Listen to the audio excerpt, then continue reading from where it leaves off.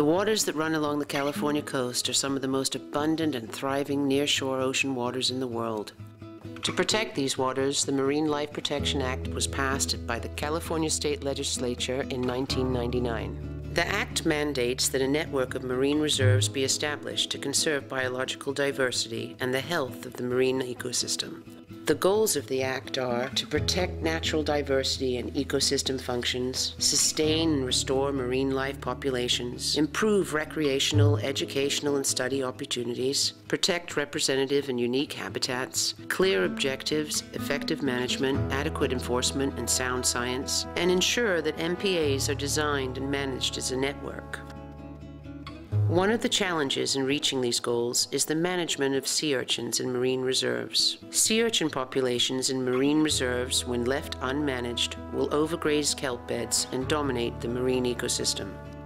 Scientists, academics, NGOs, fishermen, and the California Department of Fish and Game are all aware that sea urchins are recognized as a nuisance species when allowed to overpopulate and create sea urchin barrens.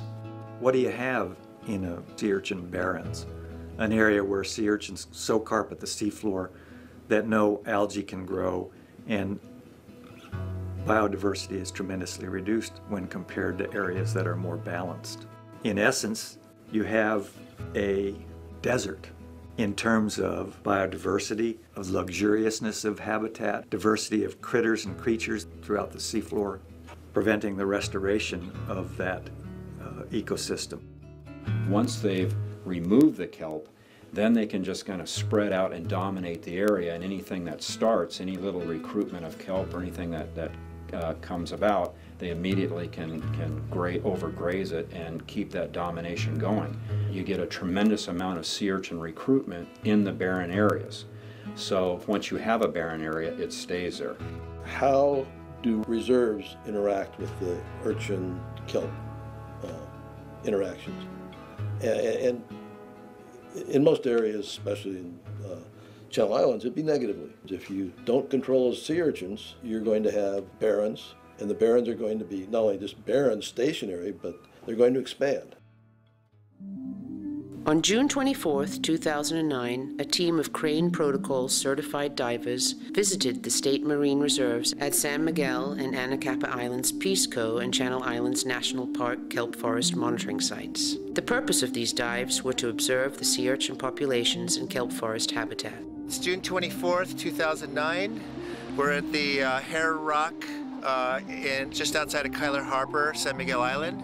We're in the Harris Point State Marine Reserve. What I intend to do at this site is go down and survey the Kelp Forest Monitoring Peace Coast site, which is located between Hare Rock and the island right here. I'm going to do a survey and lay out a transect, put a quadrant down, and get a general feel for the amount of sea urchins that are located in the area and whether or not it may be considered a urchin barrens, or an urchin-dominated area. Using the Crane Protocol, the diver documented 22 red sea urchins in a quadrat at the 13-meter mark. Over 10 sea urchins within a single quadrat constitutes a sea urchin barren. Under further observations, the divers did a visual survey to document the scope and size of the urchin barren inside the marine reserve. What struck me was just urchins spread out everywhere all over the rocks. No food, no kelp, no algae growth. I think I saw one sheephead and some very small pictopodiums, the sunstars. It's really clear. All you have to do is swim outside this kelp right here, and you've got waves of sea urchins that are starving coming in. So there's very few fish, very few sessile organisms living. There's no macroalgae. It's just a very unproductive area for sea life. The divers then traveled to the Anacapa Island Marine Reserve at the Landing Cove Peace Co. Kelp Forest Monitoring Site, the control site for the 2004 Lafferty paper on trophic cascades and sea urchins in marine reserves. The goal of the dive was to compare the two reserves. The divers observed that the Anacapa Reserve Site is in a different biogeographic region and has different topography compared to other reserve sites at the Channel Islands. And this site here is really different from Miguel in that you have a wall that goes down to some rubble rock, and then the rubble rock then goes to sand. There really is no reef habitat that extends out any distance. The site here is really not comparable to San Miguel, and I really question the validity of the Lafferty paper in other marine reserves that are outside of this bioregion. Anacapa is just a tiny little island with a fairly small kelp bed, and in no way would I consider that representative of the massive kelp beds that occur at many of the other islands and along the coast.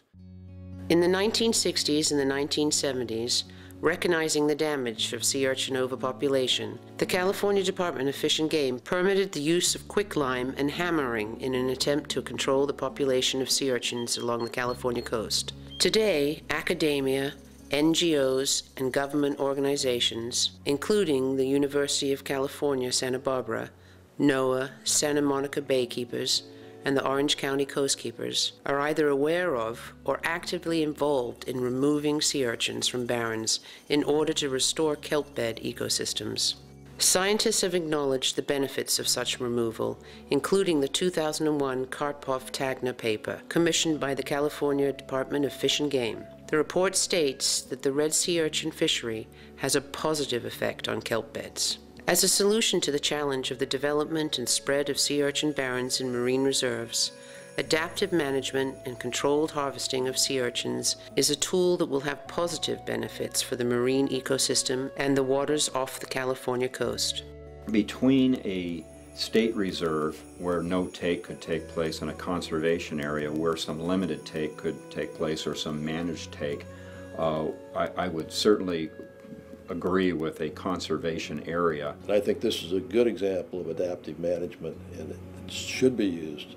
Adoption of an area as a marine conservation area can have three big benefits. Number one, in the spirit of the Marine Life Protection Act, you'll do a faster job on restoring ecological diversity in the marine environment. Number two, you'll have fewer regulatory cycles that you need to go through, and that leads to number three, you're going to save taxpayers money by having fewer regulatory actions to process. Adaptive management and consideration of sea urchin overpopulation in marine reserves is necessary for the responsible management and the realization of the goals set forth by the Marine Life Protection Act.